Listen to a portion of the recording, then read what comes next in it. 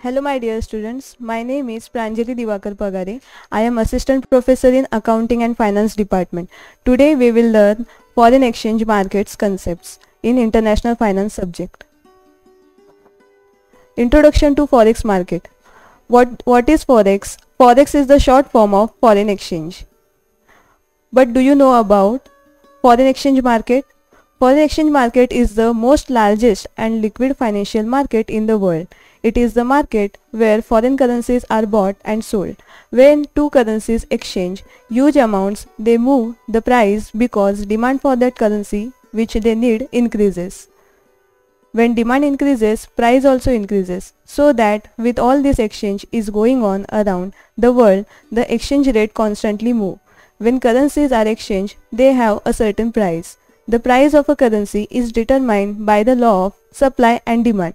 For example, a company buys goods from another country. In order to buy them, they need to obtain the local currency first. So they will exchange the amounts. As they exchange the currency, they will move the price because the demand for the currency will increase.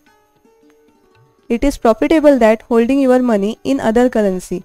But how the exchange rate change? This is essentially how we trade in the forex market. By way of a certain amount of a currency, hold on to it. The exchange rate moves, then change it back, making money along the way.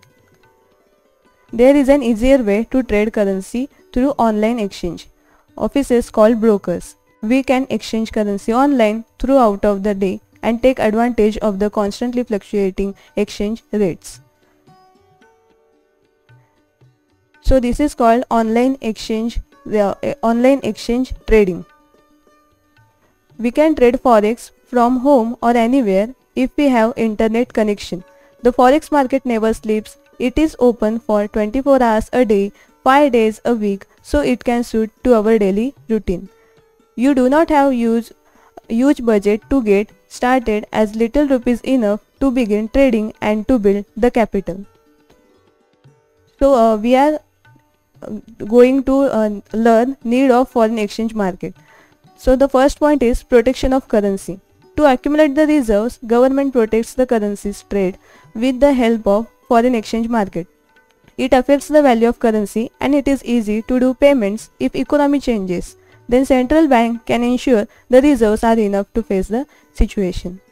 Then second point is job opportunity. With the help of foreign exchange, increased use of internet online for each exchange has become the prominent feature in the foreign exchange market. Many people are living by trading currencies online on a daily basis, which in turn increases job opportunity.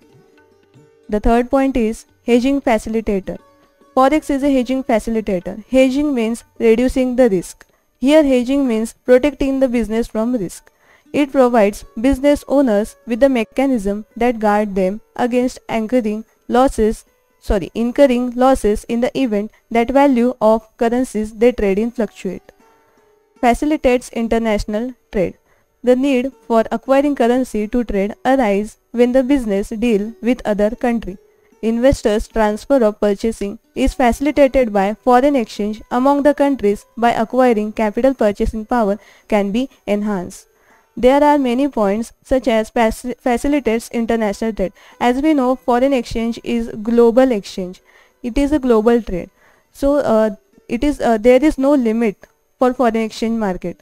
Okay. Then next point is currency liquidity. As we know, currency means cash is a liquid asset. The liquid asset we can convert it anytime.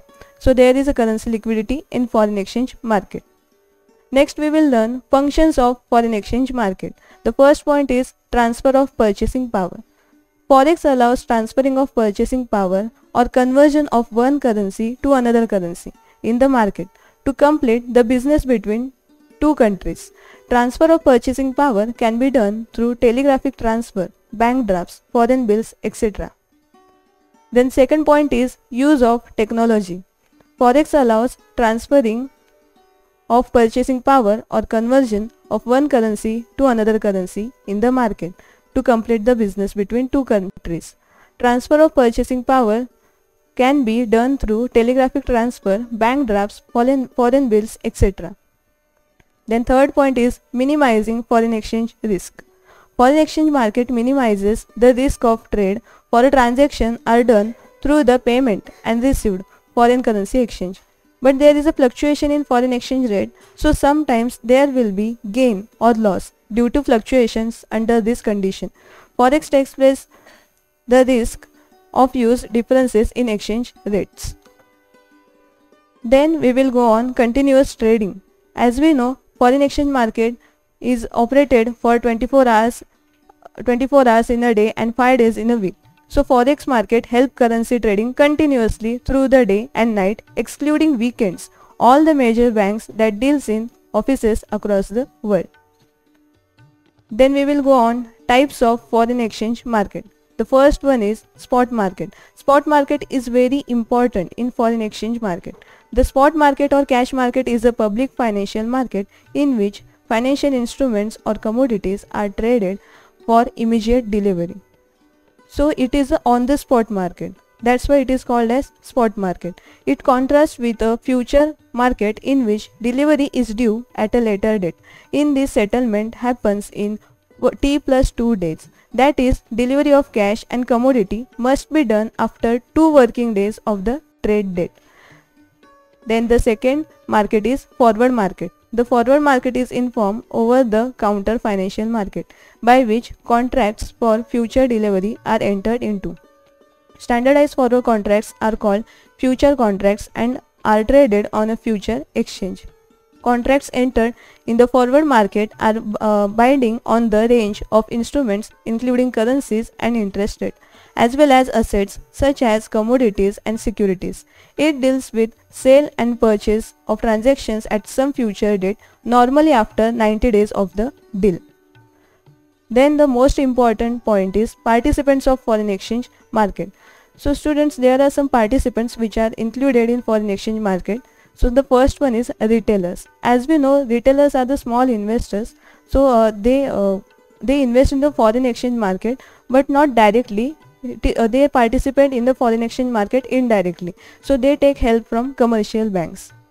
So dear students, I hope you understand about the types, introduction, need and functions of foreign exchange market.